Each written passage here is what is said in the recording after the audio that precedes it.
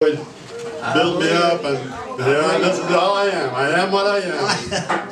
I always wonder what he's going to come up with next. It just blows me away. I'm leaving. He's leaving. Sometimes I wonder what I'm going to come up with next. Yeah. I think, can we all agree that we're all just trying to follow the Lord? Amen. We're all just trying to follow the Lord. And we all have obstacles that we face off and on throughout our lives.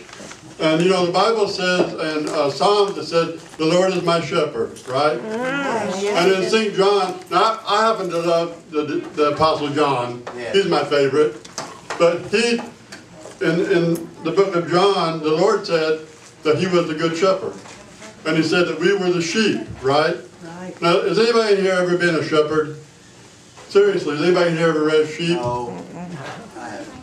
Okay, well, me neither. And, I'm at the age now where, is anybody in here lost with the new technology? No. Yeah. Yeah. You guys all understand all the new technology that the kids are talking about and stuff? I don't. I'm totally lost. And, I was thinking about how a lot of things that the Bible says we need to relate to, but we really can't because it's changed since then, right? I can't relate to being a shepherd. Now, the Bible says that the Lord directs our footpaths, right? He directs our footsteps. And if you think about it, I always thought that meant that the Lord told me to walk here, and then He told me to walk here, and He told me to walk there, and He told me to walk there, and that's how I look at it. But, it's like we live in a day where if we want to go to Bloomington, everybody get in their car, and we all go down 37. And we just follow one another. But in the days of the Bible, that wasn't the way that was. If they went somewhere, there wasn't no highways, right? They didn't get no cars. They just took out walking. Now, I was thinking about being a shepherd. And I can relate to this in the fact that I got 4 dogs and several neighborhood house cats outside. And so I've never shepherded sheep, but I have shepherded dogs and cats. Okay? Now, if I go outside, I have a cat that's hung around there for several years, and wherever I go outside, if that cat's out there, it'll follow me and it'll walk right around my leg. Have you ever had a cat do that? Oh, yeah. I mean, it just constantly, if I'm going out to feed it or whatever out in the backyard, it'll just be right around my leg.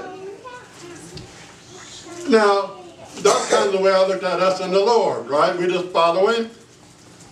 Well, if I let my dogs out, now we got a fenced-in front yard, and if I let them out to run or whatever, I let them out, and I say, come on guys, and they'll almost knock me down getting out the door, and then one will take off this direction, and one will take off that direction, and one will go in the corner, and if I'm trying to lead them, they'll scatter, they'll go everywhere. Now, I say that to say this, if I go to my mom's house, and I let the dogs out, they know they're at their house, and they'll all run out, and they'll all go in different directions. If I say, come on guys, let's go get in the car, and invariably, one will run around the front, one will take off around the back. I'm going, I hold the door open, come on guys, get in the car, and they'll do circles around the flower thing, right? They're not very good sheep. But that got me thinking about how that if I go outside and I'm walking them, I'll take a perfect path, right? If there's flowers and weeds and my yard, trash, kids' toys and stuff. If I'm going out there and I'm trying to lead them, right, I would pick the better path. I'll walk around the toys, I'll walk around the flowers, I'll step over the weeds.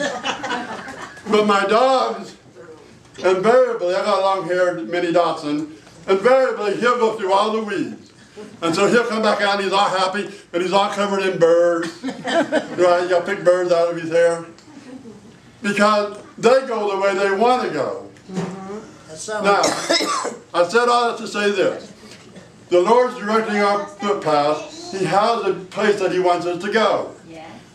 And as sheep, we're not lockstep in with the Lord because we have free will. And some of us are just like my dogs. my dogs will eventually get where I want them to go, but they got their own ways of getting there. Okay? If I want them to go to the car, I'll go straight to the car. Some of them do 3 or 4 loops around the flower bed. We've already talked about that. And they'll run out in the street.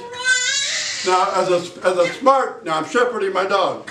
As a smart shepherd, when I open the door, I look both ways now down the street to make sure there's no cars coming. Because if my dogs would get out in the street, I want to make sure that I got time to corral them. And as a shepherd, my wife just got a long-haired mini Chihuahua about, what, a month or 2 ago? And for a long time, you know, my dogs, when they're out running around, I'll say, come here. I go, baby, because that's one of their names. I go, baby, come here. Well, she'll come. I go, Teddy, Teddy. Teddy's the troublemaker. He's the long-haired one that gets in the flowers. There's always one. Yeah, I'm always yelling at Teddy. But she got it, and their dog's named Sissy. But she got a dog, and she called him Patches. And for a while, I'm sorry, for a while. It's all right.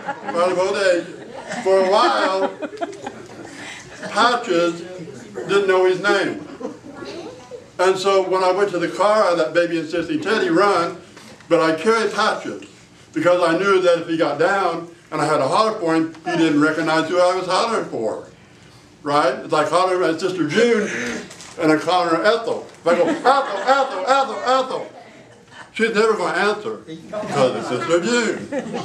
But Patches didn't know he was Patches. So I had to carry him. Because, see, a good shepherd cares for the sheep, right? Yeah. Jesus cares for us, right? Right. Then after I got to, he knew his name, I could let him down. And now if I go, Patches, he'll come. Okay, I said all that to say this. The Lord is wanting us to get someplace, right? He's wanting every one of us to get to heaven. But He's not lockstepping us. Now, the whole point of this is that we all are trying to follow the Lord, and we all have obstacles. I need a volunteer. Sister Daisy. Lucky, thank you. Glad you volunteered. Yeah. I saw some hands. I didn't You brought have my wife back. You brought my wife back. I'm still mad at you. I asked Sister Daisy not to bring her back, but she brought her back. Now, if I ask you to go to the back, to the front door, right? Okay, how would you go? How would I go? Wait a minute now. Hang on a second. There's more than one way to get there, right? Oh, yes, absolutely. Okay. Seriously. Now, the Lord picks the best ways, right? Okay, now you could go, let me give you some up. You could go that way. I know. Right? You could go that way. Would those be the best ways to go? Why? Because I have to climb over the pews. Okay. Because, well, yeah, you could go to the wall and follow the, yeah, you could go over the pews. And the pews mean you finally go over the pews. But if you go that way, you'll get to the door, right? Right. But it's narrower. And I'm fat, so I have to. Chairs in the way. I don't call you fat, it's call you not thin. I call you not thin. Okay. But she could go that way. Okay. Now you could go out that door. Yep, I come around. And go around. Yep. You could go out that way, go to the apartment, and go around, right? But what's the best way? Right. Okay, now. I tell my husband this, that from one point to the other, a straight line is the closest. Right. That's a common fact, right? I tell Lisa The closest distance between 2 points is a straight line. Now, the same obstacles that are down over there are here. But there's more room to maneuver around the obstacles, right? The obstacles are not as much of a problem, right? Same obstacles. So the smartest way to go would be go this way, right? Now, see, when I'm leading my dogs around, I'm going the best way, but my dogs have a free will. So one of my dogs might go that way, one of my dogs might go that way, but now we're supposed to be intelligent. What do you want, a miracle? That's what I like Daisy. I think we're supposed to be in. No, Daisy's one of my favorite people in the whole world, seriously. So if you wanted to go, the best way to go would be go this way. Yes. Now the Lord's going to go this way, right? So if we're going to, and He's our shepherd. So if we're His sheep, how should we follow? We should follow Him, right? Now if we don't follow Him, now you got many choices here, but if you don't follow Him, then really are you picking the best choice? No, you're not. All the other choices will work, but are they the best choice? No. If you're not following the Lord, then really you're making not the best choice. You can go back. That's all you got to follow me. I know you'd eventually get there. Okay, now, I said all of that to say this. If you center your life around the Lord, as a saying, then your life will be centered. If you center your life around the Lord, then everything in your life will become centered, will become easy. The children of Israel only had to go possess the promised land, but because they didn't want to center their life around what God wanted, Took them 40 they had to years. walk in the wilderness 40 years. Now we all go through things. We're all facing obstacles, and the decisions that we make, whether we truly turn our lives over to Him, truly try to get our mind turned into not what we want, Right. not what we want, but what He wants. Amen. Because He's picking the best way. Yes. Now, you can see this in the assembly. We're all going to go through things, but if we can get close to the Lord, and I'm talking close spiritually, close mentally, close physically, close in everything, if you can really get one-on-one with Him, He will lead you and guide you Amen. the right way, the easiest way, Absolutely. the way that will be beneficial to you Yes. when we go through things. Yes, sir. Now, Sister June went through a lot in the last year. Sister June, one of the reasons you're going through so good is because you have really focused. Yes. If you think about what she's doing, she's really focused in, tuned in to Him. So she may have to go through those obstacles, but Sister June, I believe you're not going this way. I believe you're going, make straight, the Bible says make straight paths for your feet. Yeah. And anytime you're not doing that, you're making it harder on yourself. So we need to humble ourselves and turn our will into His will. Okay? Wonderful. Wonderful.